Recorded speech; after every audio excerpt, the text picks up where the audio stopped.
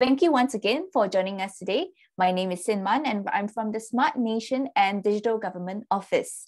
So hashtag Smart Nation Together is an online platform developed to introduce your community to everything tech and, most importantly, introduce digital upskilling opportunities for the community and for you to consider a career in the digital economy. So for the month of June, our theme was on smart homes, and today will be the final session on this theme. Thank you for following us this far. So far, from what you have seen or heard, are you keen to introduce smart home solutions in your home, but not so sure where to start? So in today's session, we can find out on the things we need to consider before making our home smarter. And once again, we are very happy to have with us Lynn, our Smart Nation Ambassador and also a Principal Program Manager from Amazon Web Services, to share more with us. So Lynn, over to you, please.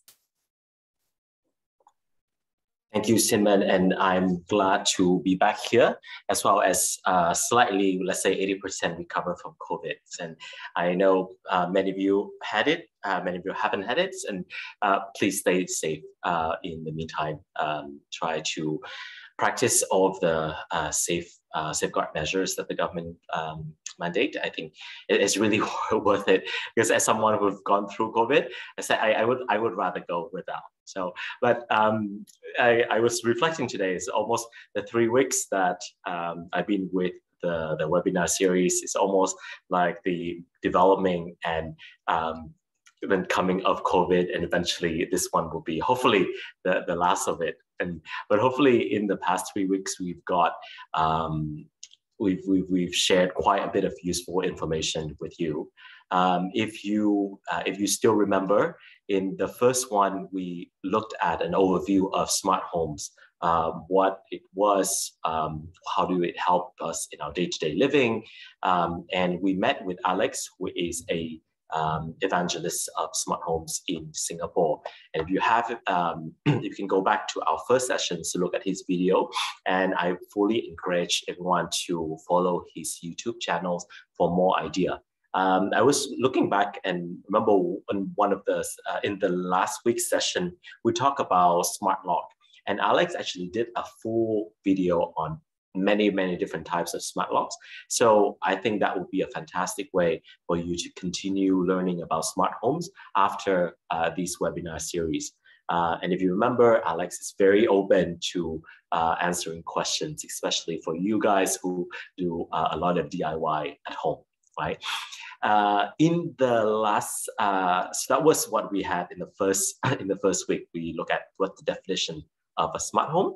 In the second week, we look at the key benefits of a smart homes in terms of especially how it, for seniors, how it improves security, communication, comfort, and health for ourselves, and look at some of the key smart home applications and products out there that are relevant to us, especially for seniors. In this session, we will talk about some key concerns as you have about smart homes, as well as how to start making our home smarter, right? So without further ado, let me dive into some of these topics, because we actually have quite a lot of things to cover. As Simon mentioned before, if you have questions, just put in the Q&A and chat box here, and I'll make sure that I pick them up as we go along. Okay, so when we talk about key concerns in a smart home, what we usually see are the 4 types of concern. That whether the device are too expensive, the vendor lock-in, we stick to one of the few bigs. We stuck with the few big vendors. Whether the privacy is a big concern, and the last one is whether we can subject ourselves to hacker attacks. Let's take one by one. Perhaps the leading disincentive for people resistant to home automation is the thought that it will be cripplingly expensive. If you remember all of these devices and you add up and you keep looking at a home like Alex's home, it must be super expensive. But it's absolutely not the case, and it doesn't have to be so, right? The first thing is that you got no need whatsoever to buy everything at once. Most people actually don't, right? One is just like any home, when you go into a new home, you don't need to buy all of your furniture at the first. You only need you only need to start with a few basic pieces, and then you fill it how your home and your living style, and gradually you buy one by one, right? So it's exactly the same in this case. To get started with smartening your home, you can spend well under $100 for a home hub. And this will act as a foundation of your ecosystem and help compatible devices to work in harmony with it. So after that, you can throw in a smart speaker, like an Echo device or Google Home speaker, and you've got the makings of a hand-free control at a very reasonable price. From here on, simply build and add devices as and when that fits your budget. And if you only have modest ambition for a connected home, you really wouldn't have to be spending much at all, right? The second concern then is usually whether you would get stuck with only devices from Amazon and Google. And as much as I love, working as Amazon and being able to say, oh, we have so many devices, a really customer obsession that builds especially for your needs. It's true that we have very compelling offers out there with full system, but beyond that, there are far more significant players in the market as well, and you are free to choose your device, doorbell, security system, garage door, all of these different devices beyond the Amazon and Google devices out there. In fact, I would encourage you to, when you look at at a device, to look through in the market and see what's good. The only key thing is to make sure that they are compatible with the system that you choose, right? In order to make sure that everything works seamlessly. The third concern that you usually see is that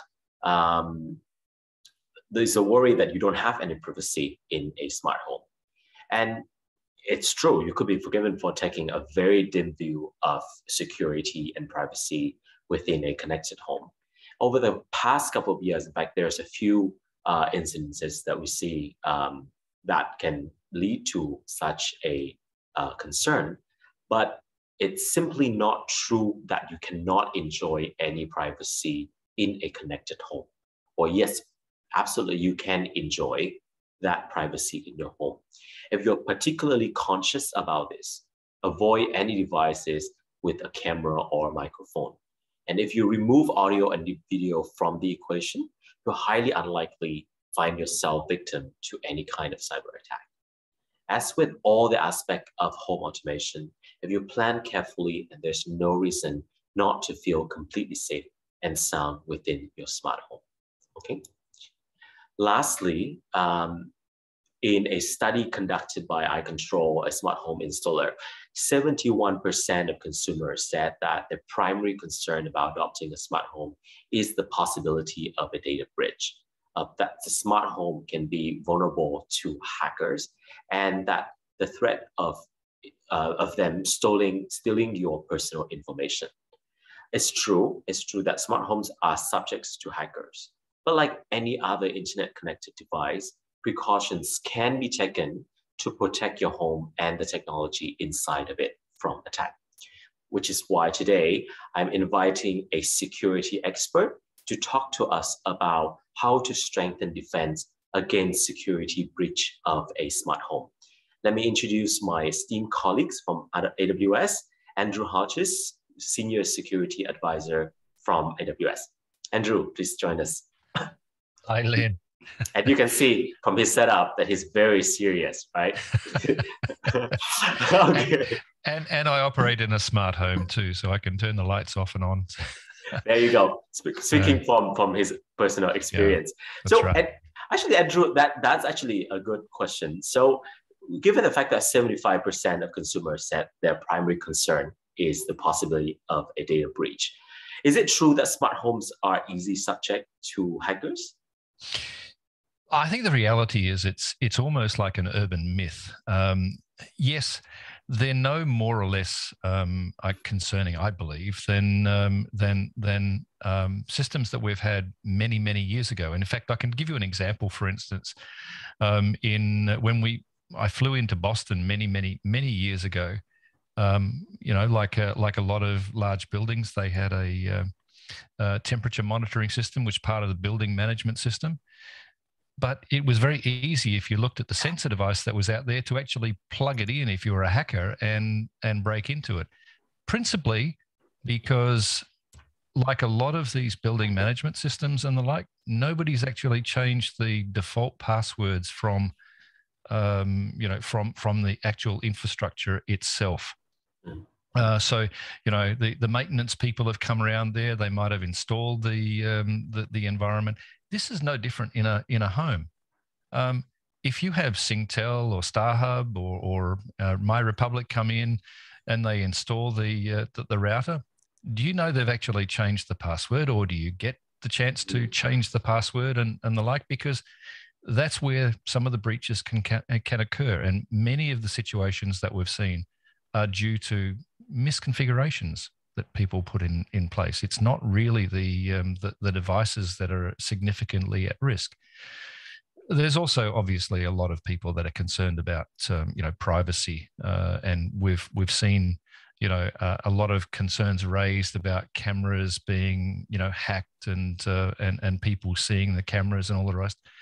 Again, it's through the use of proper security controls, making sure that Wi-Fi is effective and it has your passwords in place, that you have changed the default passwords from other areas. So yes, I think it's possible, but it's manageable. I like that. So given that, what are the major Achilles heels of a smart home system? Among all the device, all the things that we have to make up the smart home, what are the one that we need to pay attention the most? Yeah, look, I think the challenge with a lot of these devices, and if you look at what I've got around my home, a lot of the devices are connected via Wi-Fi. So Wi-Fi, actually, unless you manage and control the Wi-Fi effectively, it is an open area. You can't guarantee that the kids aren't going to come in and use bad passwords in an environment that you're sharing your smart locks with, your maybe your Tesla Powerwall, your inverter system for your solar, your lighting systems and the like, all on the same network. The way I've controlled a lot of it is, to your point earlier, is I've chosen devices that I pick for a lot of these things. If you look at, say, the Philips Hue lineup, and I use Philips Hue a lot throughout the household to do the lighting information and auto sensors for walk-in or motion detection, and they're using a different thing than Wi-Fi. You actually have a hub that goes with it, and it uses a technology called Zigbee, which is a different protocol, a different thing. It's not just standard Wi-Fi, and that actually provides a little bit of segregation of your network. It separates that environment. So a lot of those devices aren't necessarily on the same network as you have with with your other infrastructure. I've got Somfy blinds that I use, and they work on the Wi-Fi. Some of the door locks you would have seen in the previous presentation, some of those are based on wireless or Bluetooth or other, Zigbee or other technologies that are used in there. So I think with a lot of these things, it's a matter of picking the right devices for your environment to be able to still have the level of security and control. And part of that is segregating the network. And I'll give you an example. For instance, I have my Wi-Fi network here. I actually have different, I have different names. So I have a Wi-Fi address that is used for maybe all of my lighting systems, or or other smart devices. I have an IoT, LAN. And then I have one that I use for my general Wi-Fi. I also have a guest network in my house. So if I have visitors, I don't necessarily want, they want to be able to use my Wi-Fi environment when they're in the house, but I don't give them the same access as the rest of my systems. So you can actually create segregation very easily, even on the Wi-Fi networks that are supplied. Does that help? I love that. And bring back to our audience who may be less technical than yourself. I think we'll definitely make sure that you walk away from this with some basic tips later. But yes, as Ed, even though what Andrew's said might sound very difficult, I think it's actually manageable and it can be done at the home level. You've seen you living in a smart home. Have you seen and have you heard of what are the frequent attacks on a smart home system? What kind of possibility out there that we need to pay attention to? Well, like whenever we've got cameras around the place, and certainly years ago, I did an ethical hacker course, and it was surprising just how many people had cameras that they hadn't changed their their network passwords. It's then that the breaches are actually occurring. Hackers, and even people in your own home that might not necessarily be doing anything wrong. They just don't realize they may have brought in on their laptop some malware that once it's in the network, it has the potential to breach other systems in there. That's actually not a deliberate attempt that you would expect from a hacker. That is just simply somebody, walking, your child walking into the house that they may have come from school with some malware on their laptop that is now, because it uses the same network inside your house, that's breached. So there are people that really want to try and break in to it. There are others that are just doing something like a normal user would do, or one of your children coming in. So I don't think there's any specifics around it. You need to understand the mindset of hackers. For the most part, and I was living obviously in Sale for quite a while, and Marina One for quite a while. Large amounts of Wi-Fi networks in there. Did I feel inclined to want to break into somebody else's Wi-Fi network? No. It's entirely possible. But, for the most part, if you've set everything up, there's got to be a motivation to be able to do it. And I don't think there's the motivation for a lot of people to feel the need to do it. That's not to say that you don't put some controls in place for it. So I'd still get back to the suggestion about, doing things like changing passwords and managing it a little bit better. Actually, there's a question from our audience. Is a home firewall recommended for a smart home to beef up security?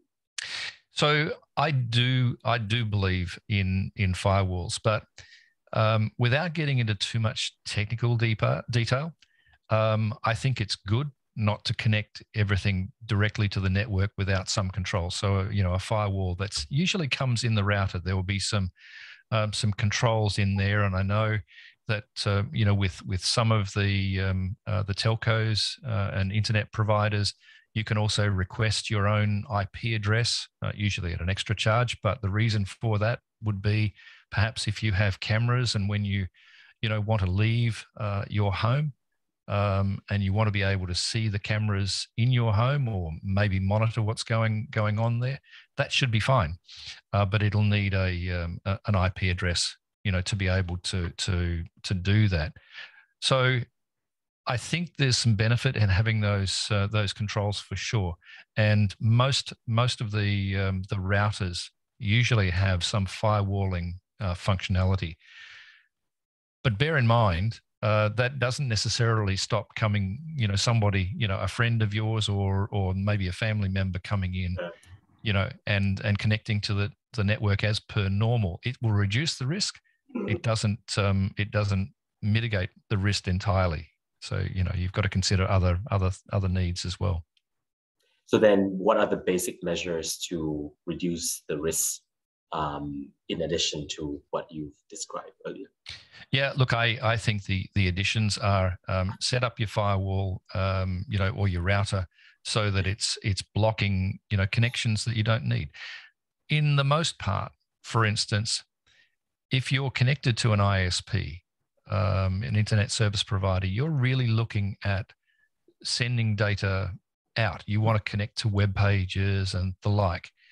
It's very rare that there's going to, unless you've got cameras, that you're actually going to have a need to come in. So you can actually create controls that are very easy to set up. And you can also, if you go on the web, there's actually an interesting website called grc.com, which they can actually do a test for you and tell you if you have a router that is configured with no open ports or some controls in there, so that you know that it's not easy for your devices inside to be seen. So block the traffic coming from outside to in, and only allow the traffic that you need to go out to be able to have access. And of course, like a lot of it, it's all about set up your controls, your passwords, so that you don't have the free access for it. But I think we leave you guys with some of the key basic tips here, just to increase security, something that you can easily set up at home as well. Yeah, look, absolutely, Lynn. Changing the router's password. Like I said to you before, there have been a lot of installations done by security people that have maybe put in a security system in your home. They may not ask you, whether they should be changing the passwords. You need to look at having them change passwords, and jotting those passwords down and retaining them in a secure place. Obviously, make them complex passwords. I don't know how many people use. We've seen evidence on the web of people using 123 or 12345, as their password. Very common, easy to breach. And if you looked at whether it's a D-Link or any of the other routers, generally they come with passwords that might be admin and a particular standard password, which might be just password, right? If you don't change that, that's the way it will also be. So hackers can basically look online and say, oh yeah, it's a D-Link device, therefore it's going to have this password, if it hasn't been changed. Very true. You protect your publics, your passwords, when you're in public, so don't have people look over your shoulders when you're actually entering passwords in. So be careful about that. I think the other one, which is down here, is make sure the browsers that you're using, and look, browsers need to be updated all the time because there are increases in security needed for your browsers. Same with, we talk about, Windows laptops or Mac devices. You want to make sure that you're updating the firmware and the operating system, that you have there. It's no different for IoT devices. I mean, I'm using, Amazon Alexa devices or Echo devices here.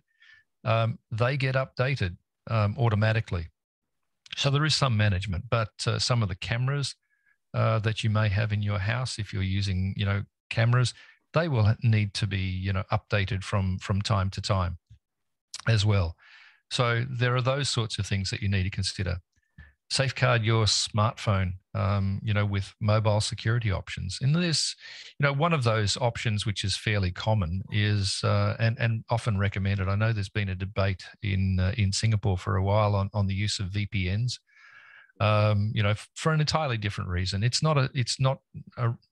debate is not around security. VPNs are actually good because it means that your device that you're actually using in, say, the Singapore Airlines lounge or something like that, may be being intercepted by somebody else sitting in the lounge. If you're using a VPN, you can't see the information that's actually going, over that that network. And that comes down to encrypted external connections. I think one of the things, and we're seeing this a lot these days, is there are ways. If you think about when you go to a web browser and you get a URL, you type in HTTP and then the web www, etc. That's all fine, but that's only an insecure environment. If it's HTTPS, that's an encrypted channel. And what's actually happening is that there are a lot of the websites now that are moving over to only encrypted. You don't necessarily see it because you might log in with HTTP but it actually automatically goes over to a secure channel. They're the ones that you want to make sure that the people are doing. And there's, depending on which browser you're using, there's little icons up on the top of the screen that'll tell you straight away whether it's safe. And I think lastly, I mentioned use different networks. It was what I was talking about with things like Zigbee and maybe not necessarily using Wi-Fi. I don't know that I'd necessarily want to use Wi-Fi on my smart locks in my home. That would be a bit of a personally, that would be a risk for me. I'd probably like to look at other ways, unless I know that my Wi-Fi is entirely protected in the way that I've set it up. So I think those are some of the recommendations that I've had. I can't stress enough. Passwords are one of the biggest areas for a lot of this, particularly with IoT devices, in smart homes. Thank you for your insight. I think I love that these come from a security advisor, and knowing that you also live in a smart home, I think will make a lot of our audience here feel secure that these recommendations. Aside from the security matters, among the gadgets and the solutions that you use in your smart homes, what do you feel are your top 3 most favorite that you like? Okay. So I work on because I've been doing this for more than 20 years. Believe it or not, it's been a hobby for me for quite some time, and I've used a whole variety of very technical devices. I was on a site called homeseer.com, and I used to get a whole lot of information, but I would have to learn how to program all of that. So I'm not recommending that. Since then, and in recent times, I base my home automation on a funny term. I call it WAF. If I have a high WAF, it's got to be a good solution. So, okay, you're going to ask me, what's a WAF? Absolutely. It's a wife acceptance factor. If my wife is unhappy or it's hard to use, forget it. And to that end, what I've managed to do is standardize the devices that I know are easy. So I believe very strongly in using voice commands for a lot of things. So in my home, yes, I know that I'm an Amazonian. I'm using Echo devices everywhere. Yeah. I have Ring doorbells in the house because I know they integrate well together. But as you pointed out, Lynn, before, Google's got some good systems as well. So and look, Apple are going to tell you that their home environment is just as worth looking at. I think you need to pick a direction to make it a little bit easier. But I do believe, for me, the voice commands work, and I've picked devices that I feel work really well for me. There are devices that I know that will work with the Daikin, and I used to use one in Singapore, and I could use voice commands to turn the air conditioning on and off, change the temperatures if I want. things have changed here where I am, because I've got a ducted system. It's also a Daikin, but it actually has, when I picked the aircon system, I looked for something that had, Alexa capabilities, and I look at the side of the box for a lot of these things. If it has Google and Alexa support, then I'm okay with it. TP-Link provide a lot of those things. I've used those for power outlets. I use it for light settings. I think I told you that most of my environment has been Philips Hue, and part of the reason, even though there's a lot of smart lights about, and I'm not, saying that the other ones aren't worth looking at, I've found the reliability of the Philips Hue, even though they're, as you pointed out, very expensive, they do come back to an on state, the same on state if you lose power and those sorts of things. Whereas some of the others, you need to have a little bit more effort put in. I use Somfy blinds, so I can automate the blinds. Where it gets really interesting from a home automation point of view, and this is where the wife is very important. We go into the garage and we have motion sensing lights. Beforehand, I was, using Alexa to turn the lights on in the garage. Even that was a little bit of a problem. Certain, if you're getting out of the car and you're thinking, oh, should I? If you have the light turn on, it doesn't matter. Yeah. So you can basically set up a lot of these skills. I've got a Davis weather station here. Again, I can ask Alexa for the weather report, because it's actually doing feeds and it's supported straight into the apps. So I think that's the important thing, is to pick the things that you want to use that integrate well, simplify the adoption and usage for the rest of the family. It might be fine for us techo people to to be able to use these things, but if the rest of the family is saying this is great, that's a good thing. That's a good sign, right? That is why there's the wow factor right there. But on that note, with the various different companies and devices, how do you feel? And have you heard about the upcoming smart home standard matter? And whether we should, looking at in terms of in waiting for such a standard to come out, does that stop you from buying more appliances, or you think that one will be more or less speak to all of the things that we already have? No, I think the smart home standard is going to be looking at devices that automatically adopt a standard. I mean, it's not unusual for companies to come out with new technology environments. I mean, look at I've got a house full of Sonos speakers, for instance. They've actually adapted their standard. If you look at the Sonos second series, they still work. Compared to the older ones, the standards have changed, or the recommendations have evolved out of it. So I wouldn't necessarily feel that there is a concern. I think where standards get created, they'll probably be created as a result of industry surveys and industry usage to start with. And I think it's fair to say that in the home automation environment, there are some various standards that are already in place. I mean, Zigbee is one of those that's used. I've had different standards called X11 that's been used. Some of these ones have, are probably not going to survive going forward. I think the ones that are currently in use now would probably be the standards that, the devices that would actually be brought in and satisfy the requirements of the standards. But it's making those decisions that's important.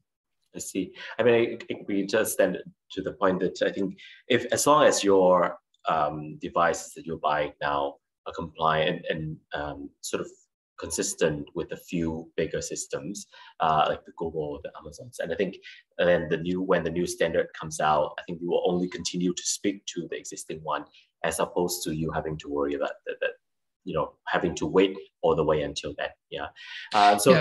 So just on that point though, Lynn, I think, you know, when you look at some of the standards are going to be put in place because they're trying to not necessarily make sure that there's some consistency, which is also important, but they're also going to be looking at, you know, making sure that there is no risk.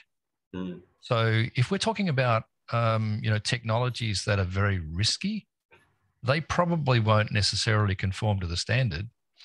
I would also suggest to you they're probably not devices that you want to be, you know, using or selecting anyway, because you don't want to be introducing a risk into your home to start with. I haven't seen too many of those, but I'm sure, you know, we'd have those that would evolve eventually. Definitely. Well, that's another tip for you to consider as you look at all of these different devices. Thank you very much, Andrew. Wonderful. And awesome. So by now, the audience, you're probably wondering, where do I start? How do I get my smart home right then? And as I mentioned before, right, there's no need to buy everything at the same time right now. So just a few steps, and now we'll give you the 1, 2, 3 ABC of what's needed to let's start your smart home. So the first thing, let's make sure that you check your Wi-Fi network and make sure that it's strong enough to support your smart devices. You can connect your home Wi-Fi networks and go to speedtest.net, for example, from any browser, and start the test. And after a few seconds, you can see whether the device is the speed is good enough. And typically, if each smart device in your home will use up to around 0.5 megabytes per second. So make sure that you have enough bandwidth to support all of them, right? And then you can look into strengthening the security using some of the measures that Andrew suggested earlier. And the second step, as we mentioned earlier as well, is choose a smart assistant, which is a home hub, right? The software that helps you control all of the smart device, right? For the Singaporean market, I generally recommend going with Google Assistant for its compatibility with wide range of device, but also Alexa by Amazon work just as well, right? If you own a lot of Apple products, you may also want to consider buying into the HomeKit ecosystem to power your smart home, though supported devices are limited for now still. So you take that into consideration. Other alternatives include the Xiaomi Mi Home or Samsung Bixby, right? So those could be something for you to consider as well. The remote access of these devices, the network that connected device in the smart home would link to a remote center, right? So that is the device that we're talking about. So make sure that when you look for these, look also in the future for the different types of device that you potentially want to connect to, and see there's a linkage, consistent and alignment there as well. So we talked about some of the hub last time. I think I shared the Google set, which include the Nest Hub, which is the screen on your right here, and usually you can throw in a Google Nest Studio audio, which is the little speaker right to its left, and you can have the hub. To be honest, actually, the Nest Hub's speaker, which is right underneath it, right here, works actually very well to play music. Especially, I think our living room is about 20 square meters, and I think the music, the speakers from this Nest Hub fills the room very well.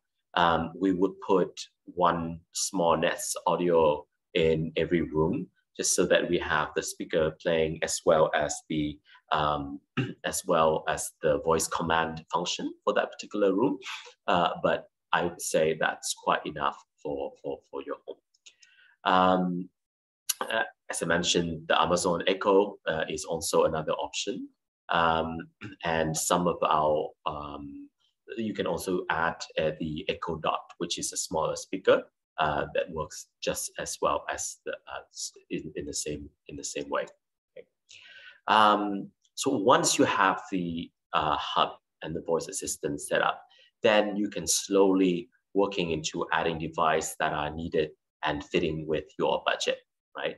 The best one to start with are usually smart lights. And as Andrew mentioned, you can get the smart lights that created by Philips, and you set up the whole system, which allow you to control the turn on and off, or even change your movie, your setting, your ambience mood, so on and so forth.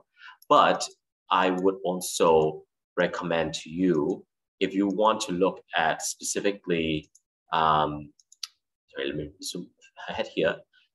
If it's really just about safety and motion sensor, as Andrew just mentioned in his garage, right? We don't need to have a smart light system set up. You can easily work with very simple lighting that can be with a still motion sensor LED light here. That's like the HM1, but at the same time can be rechargeable. And in this case, let's say if you have a long corridor, you can easily tape them using the 3M tape on the wall. And every 2-3 days or so, when it runs out of battery, recharge quickly. Takes very, very little time to recharge, and then use based on that, then stick it back on the wall, right? So these are very easy way for you to set up a motion sensor lighting system without having to spend a huge sum of money with the Philips system, okay? We mentioned some of the other, the top device that we usually talk about for seniors, right? You look at the key things, the medication reminders and the remote access call. Both of these two can be leveraged through the voice assistant command from your Nest Hub or your Amazon Echo, right? So these can be set up. So the rest, if you look at what you needed, a probably biomedical monitoring device like a smartwatch, an alarm system and smart locks, which is a little bit less, I would contend that in Singapore, a little bit less urgent given how secure it is in Singapore. So then the next thing you probably want is the biomedical monitoring device that allow you to track key fitness metrics, as well as, and I mentioned last time, right, the most important thing that I'm trying to get my parents to adopt here is specifically for the fall detect function. When you wear a wearable device, such an Apple smartwatch, and you fall, then there will be a direct function that allow the watch to contact emergency services, as well as your key emergency contact that you list on your Apple system. So I think I mentioned last time, a friend of mine, actually, his father fell on the way running, and the watch quickly brought the ambulance to his rescue, and at the same time informed the son of the live location of where his father has been taken to. So he didn't have to go immediately to the location of the accident, but in fact following the ambulance and go straight to the hospital. Right? So that kind of service is making it much easier to take care of seniors, especially ourselves. And I think that especially, and what I love about Singaporean seniors is you are keeping up very much with taking care of your health, of your exercise. So you're out there exercise at the HDB or out there walking to the marina. but just make sure that you can be traced and watchable so that if anything happens, the emergency service as well as your loved ones can quickly know what happens and follow and take care of you. So in Singapore, I think we have a great advantage of taking care of the system. So please, by all means, leverage the system to take care of yourself. Okay. We talk about smart lock as well. One of the system, obviously, there are a more intense, more sensitive and advanced system that you can control with your phone, which I think is quite important if there are seniors with mobility issues, whereby you can actually unlock your door from within your from inside home.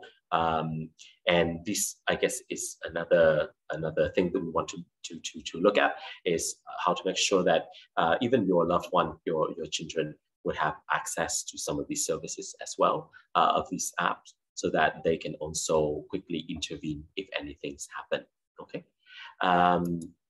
We talk about the smart contact sensor as an alternative to a smart lock. So in case that you leave the door open, or your children can also detect or look at the history to see if the door has been closed or the door still left open, even when you go to bed, right? And these can also be put on the window as well to look at the same thing. I think one thing that you also want could also use, Andrew mentioned the thermostat control and some of the remote control. This is the Broadlink RM smart home is also a very cheap way for you to connect to your devices, and it basically acts as a remote control, the same way that your remote control works for your TV, your air conditioner, and some of the devices like light, so in our home we have one, and it helps us control both the lighting and air conditioning as well. It is only $19 on Shopee, so it's actually a very quick and cheap way to test out and try your smart home. Okay, so in the interest of time, I will leave you with some of those tips as a way for you to start exploring your smart home. If you are hands-on and you want to test and see how they actually work, I encourage you to look at some of the places with smart home demos in Singapore. And I know it's a little bit small, but you can always go back to this video and zoom in some of these. There are many in Singapore, and also some of the brands like Accra also have their own showroom. But some of these locations that I square in red here are those with very high ratings. People, great feedback from visiting them. So I highly encourage you to try out and to see how it actually works. Okay. So in the past few times, 3 sessions, we've covered quite a bit about smart homes. Obviously, these are only the tip of the iceberg. This is a field that constantly evolve, and thankfully so, right? They constantly come up with new technologies and cheaper technology, right, for us to adopt smart home. At the end of the day, what I want to leave you with is the idea that whatever smart home, it needs to make your life better. It needs to make your life easier, and it needs to work directly for you. So keep that in mind and make sure that the device that you choose are reasonable, but most importantly, make your life better. So thank you very much for joining me for the past 3 weeks. Like all other speakers, we appreciate your feedback on these sessions, but I hope that you have had some very useful information in the past few times. So thank you again for joining. Thank you, Andrew, for joining the session today. And we hope that everyone has some useful information. And now go off and experimenting it and make your home smarter. Thank you and goodbye.